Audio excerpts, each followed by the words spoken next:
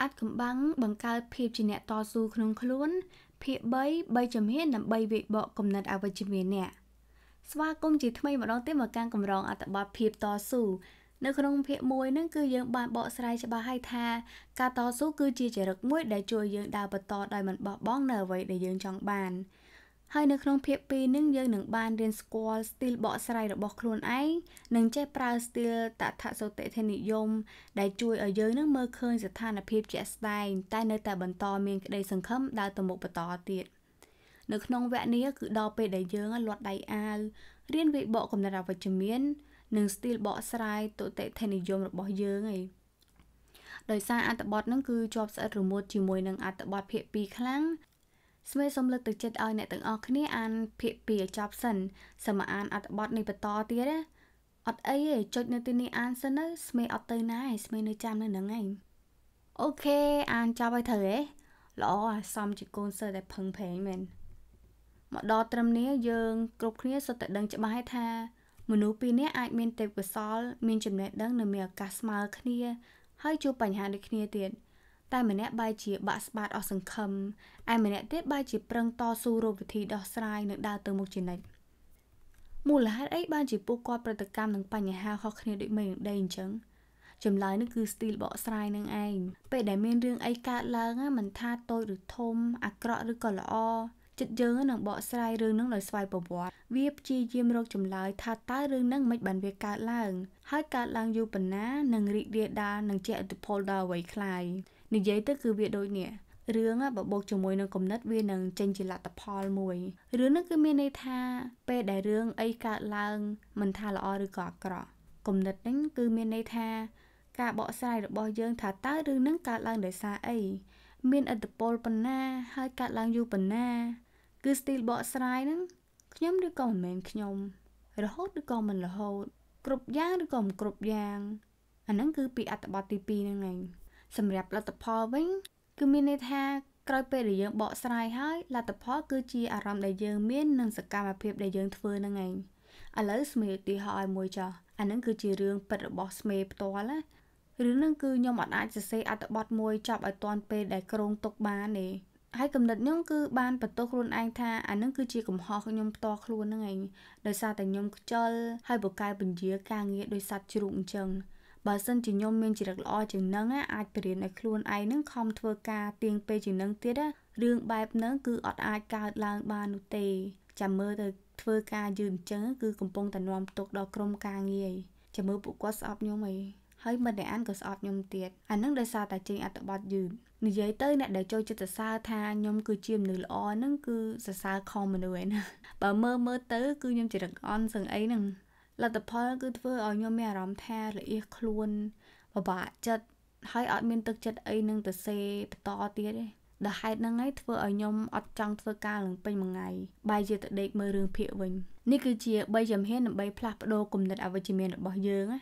ឃើញនៅតាមពិតរឿងដែលកើតឡើងគឺអត់អាចធ្វើឲ្យយើងបាក់ស្បាទេតែអាគំនិតដែលបកស្រាយរបស់យើងនឹងទៅវិញឯងដែលធ្វើបាបចិត្តយើងអញ្ចឹងហើយស្មេសុំចែករំលែកតិចនិចចំនួន3ជំហានដែលខ្ញុំបានអានពីសៀវភៅ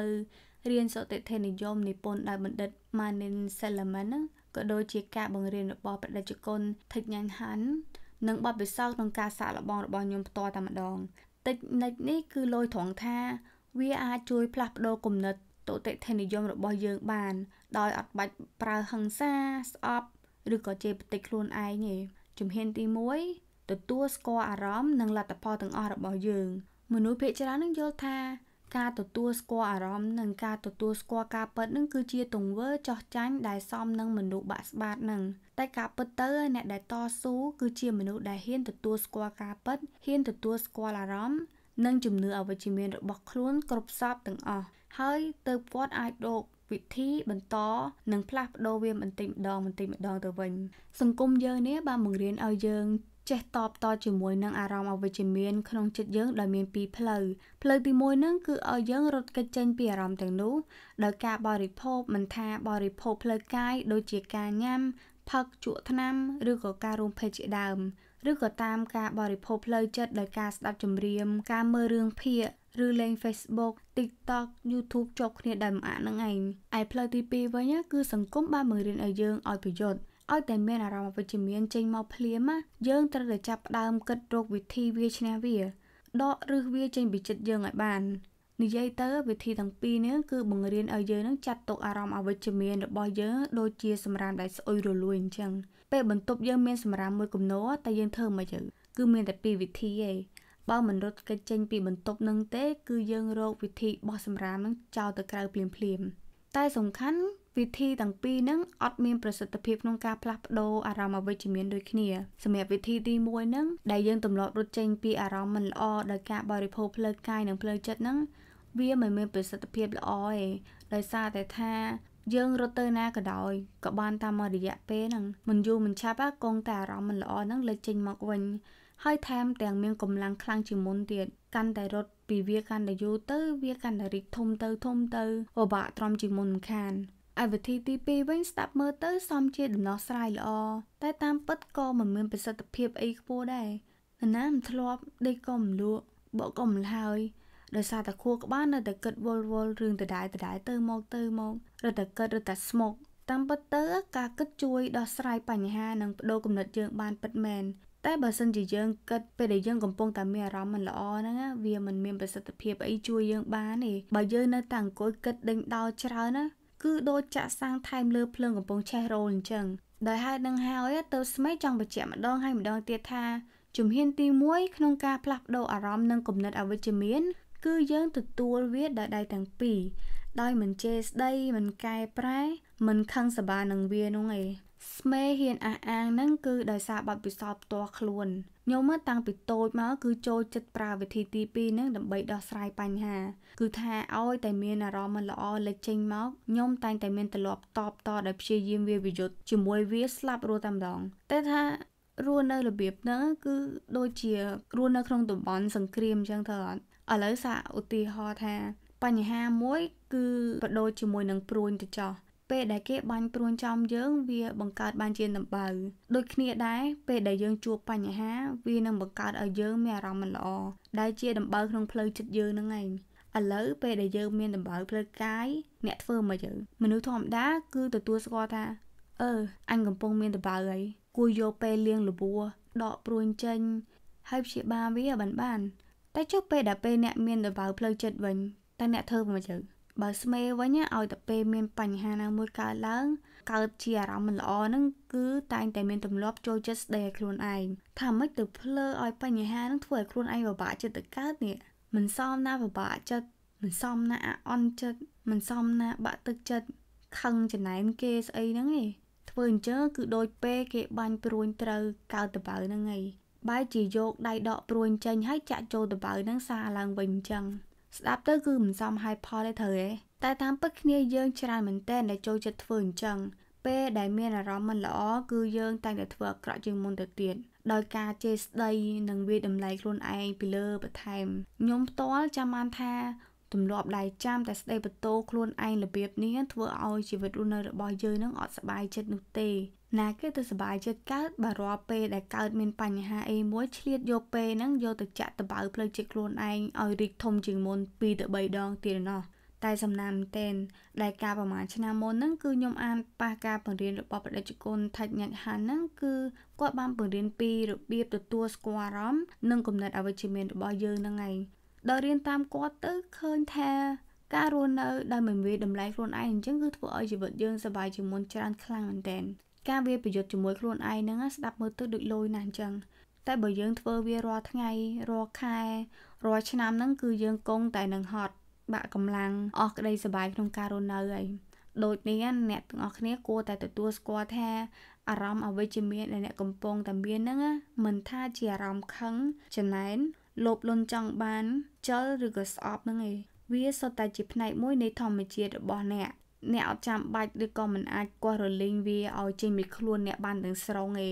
យើងម្នាក់មានកំណើតមកគឺមានអារម្មណ៍មិនល្អនិងអារម្មណ៍ល្អបញ្ចូលក្នុងចិត្តយើងជាស្រេចហើយពួកអារម្មណ៍អវិជ្ជមានទាំងអស់ហ្នឹងគឺវាដើរតួជាសញ្ញាសម្គាល់ប្រាប់ឲ្យយើងថាមានរឿងមិនល្អកំពុងតែកើតឡើងក្នុងចិត្តយើងគិតមើលបើយើងគ្មានអារម្មណ៍អវិជ្ជមានទាំងនឹងជាអ្នកនាំសារទេតែធ្វើមិនយើងដឹងថាផ្លូវចិត្តរបស់យើងនឹងអត់ល្អ ដូចនេះពីពេលនេះតទៅពេលណាដែលអ្នកមានអារម្មណ៍អវិជ្ជមានលេខក្បាលចេញមកសាក់ទទួលវាជាធម្មតាទៅមើលជាជាងបដូចវាទៅនឹងសម្រាមដែលស្អុយរលួយតែគួរមើលវាឲ្យដូចជាកូនងាសាច់ឈាមបកកើតខ្លួនឯងទៅវិញពេលដែលទារកម្នាក់យំអ្នកអត់បខំវាឲ្យឈប់យំភ្លាមឬក៏បោះវាផ្លោងទៅក្រៅប្អួយនោះទេទៅវិញអ្នកនឹងលួងវាធ្វើឲ្យវាមានចិត្តស្ងប់ហើយឈប់យំសិនទើបអ្នករកមើលថាមូលហេតុម៉េចបានវាឈប់យំត្រូវអត់តាមការសង្កេតរបស់ខ្ញុំផ្ទាល់ឲ្យតែខ្ញុំនៅលួងលោមអារម្មណ៍អវិជ្ជមាននឹងមួយរយៈទៅវាតែងតែស្ងប់ទៅខ្លួនឯងជាមិនខានរហូតដល់ពេលខ្លះវាបាត់ទៅវិញដល់ខ្លួនឯងទៀតផងតែត្រូវចាំថាយើងមានអារម្មណ៍ជាច្រើនទាំងអារម្មណ៍ល្អទាំងអារម្មណ៍មិនល្អវាលេចចេញមកមួយរយៈហើយក៏បាត់ទៅវិញអញ្ចឹងហេតុអីបានជាយើងត្រូវស្លាប់ដោយសារអារម្មណ៍មួយហ្នឹងការដកដង្ហើមដោយមានស្មារតីក្នុងខ្លួនអាចជួយឲ្យយើងនឹងទទួលស្គាល់អារម្មណ៍យើងជាងមុនឲ្យតែពេលមានអារម្មណ៍មិនល្អលេចចេញមកស្មេចូលចិត្តប្រើវិធីសាស្ត្រនេះណាគឺខ្ញុំដកដង្ហើម2-3ដង្ហើមហើយចាប់ផ្ដើមនិយាយថាដកដង្ហើមចូលខ្ញុំដឹងថាខ្ញុំកំពុងតែមានអារម្មណ៍ដកដង្ហើមចេញខ្ញុំអោបកសោប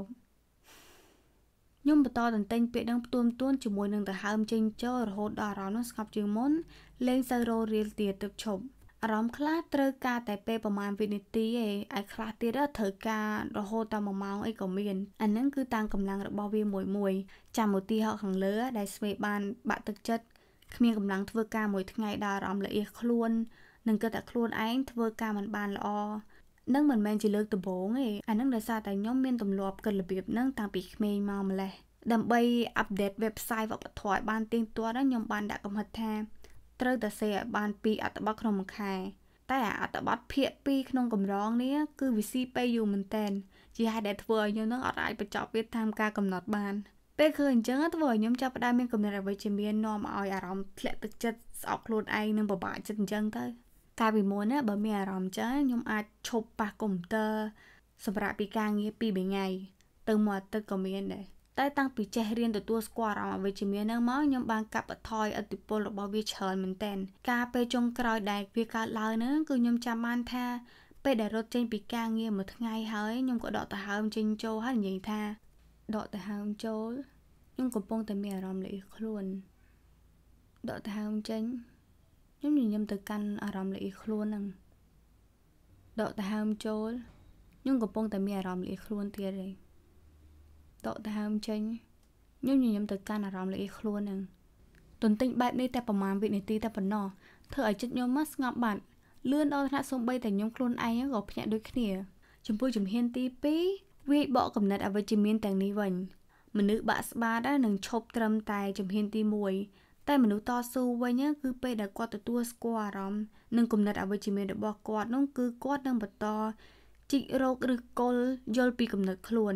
ហើយផ្លាស់ប្ដូរវាដើម្បីកុំឲ្យវាបង្កជាទុក្ខនៅថ្ងៃក្រោយទៀតដូចនេះក្រោយពេលដែលអ្នកបានចំណាយពេលលួងលោមអារម្មណ៍អវិជ្ជមាននោះហើយចិត្តអ្នកនឹងស្ងប់ជាងមុនហើយក៏ជាពេលល្អបំផុតសម្រាប់អ្នកយកមកគិតវែកញែករកហេតុផលបានឥឡូវសង្កេតនិងកត់ត្រាពីរឿងគំនិតនិងលទ្ធផលរបស់បញ្ហានឹងឲ្យច្បាស់ចប់រួចរាល់ហើយដល់ពេលដែលអ្នកវាយបកទៅគំនិតអវិជ្ជមានមិនពិតទាំងអស់នោះដោយប្រើវិធីសាស្ត្រវាយបកទាំង4ខាងក្រោមនេះទី1វាយបកដោយការប្រើប្រាស់ភស្តុតាងជាក់ស្ដែងសាកល្បងព្យាយាមប្រមូលភស្តុតាងដែលជាក់លាក់ហើយមើលថាតើវាគ្រប់គ្រងគំនិតនឹងទេឬក៏វាគ្រប់គ្រងគំនិតផ្សេង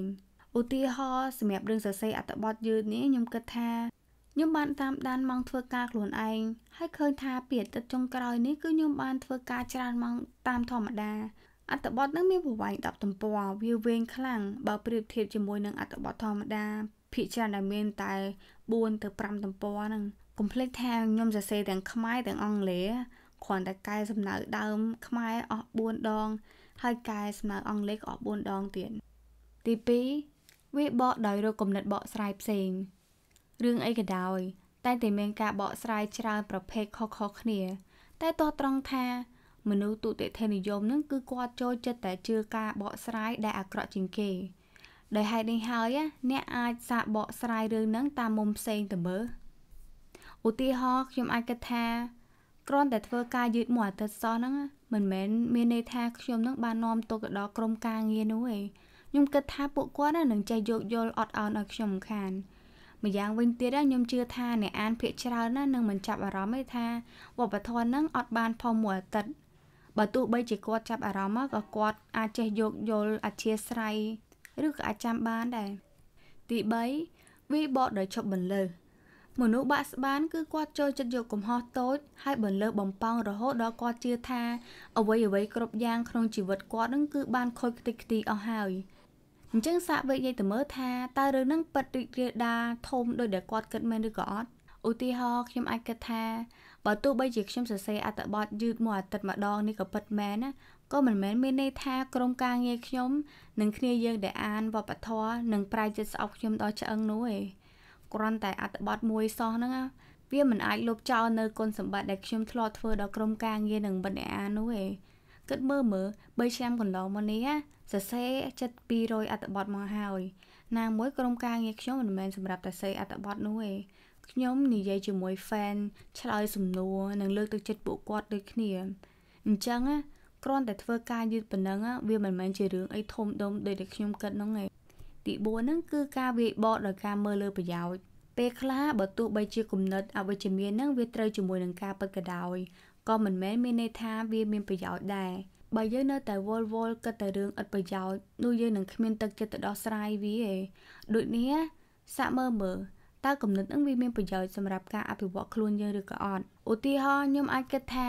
អូខេខ្ញុំអាចទទួលស្គាល់ថាដោយសារអត្ថបទហ្នឹងវាវែងពេកខ្ញុំក៏ចេញជារឹកខ្ជិលហើយបានពន្យាពេលការងារអស់ហ្នឹងប្រហែលថ្ងៃក៏ពិតមែនតែបើនៅតែគិតរឿងហ្នឹងគឺវាគ្មានប្រយោជន៍ទេដោយសារតែវាកន្លងផុតទៅហើយហ្នឹងរត់តែគិតរត់តែពិបាកចិត្តហើយគ្មានកម្លាំងសរសេរបញ្ចប់ទៅវិញដូចនេះយល់ល្អខ្ញុំគួរតែទទួលស្គាល់ថាម្ដងនេះខ្ញុំពិតជាធ្វើការយឺតបន្តិចមែនហើយអ្វីដែលខ្ញុំអាចធ្វើបាននោះគឺការខំសរសេរបន្តទៀតឥឡូវទៅគឺដើម្បីកុំឲ្យវាយឺតទៅអត្ថបទក្រោយៗថែមទៀតខ្ញុំចូលចិត្តសរសេរវែកញែករឿងគំនិតលទ្ធផលនិងការវាយបកទាំងអស់នៅក្នុងសភៅកំណត់ហេតុដោយសារតែការសរសេរជួយឲ្យខ្ញុំផ្ដោតអារម្មណ៍វែកញែកក៏ដូចជាបន្សល់ជាភស្តុតាងក្រែងលោលើក្រោយចង់មកសាររើមើលឡើងវិញនឹងបានជំហានទី3នោះគឺសង្កេតមើលការផ្លាស់ប្ដូររបស់យើងពេលអ្នកវាយបកគំនិតអវិជ្ជមានបានគ្រប់ជ្រុងជ្រោយហើយដល់ពេលអ្នកសង្កេតមើលថាតើខ្លួនអ្នកនឹងមានអារម្មណ៍ស្រាលជាងមុនមានកម្លាំងចិត្តជាងមុនឬក៏សប្បាយចិត្តជ្រះថ្លាជាងមុនឬក៏អត់ទោះមានឬក៏មិនមានក៏ដោយក៏គួរកត់ទុកជាបំលាស់ប្ដូរដាក់នៅពីក្រោមរឿងគំនិតលទ្ធផលនិងការវាយបកនឹងទៅទៀតដើម្បីទុកជាមេរៀនពេលដែលអ្នករៀបចំយុទ្ធសាស្ត្រវាយបកលើក្រោយខ្ញុំចាំច្បាស់ថាការដែលយើងបានចំណាយពេលប្រមាណជា10នាទីដើម្បីវាយបកសពគ្រប់លើគំនិតអវិជ្ជមានតាក់ទងជាមួយនឹងការងារយឺតនឹងហើយស្រាប់តែខ្ញុំសង្កេតឃើញថាខ្លួនឯងមានអារម្មណ៍ធូរស្រាលជាងមុនដូចគេដោះបន្លាចេញពីបេះដូងអញ្ចឹងបន្ទាប់ពីហ្នឹងខ្ញុំក៏ថែមទាំងមានទឹកចិត្តធ្វើការឡើងវិញទៀតផងកិច្ចការផ្ទះពីពេលនេះទៅសាកវាយបកបញ្ហាឲ្យបាន5រឿងទៅមើលដល់ពេលដែលអ្នកអនុវត្តយុទ្ធសាស្ត្រនេះដើម្បីឲ្យឃើញពីប្រសិទ្ធភាពរបស់វា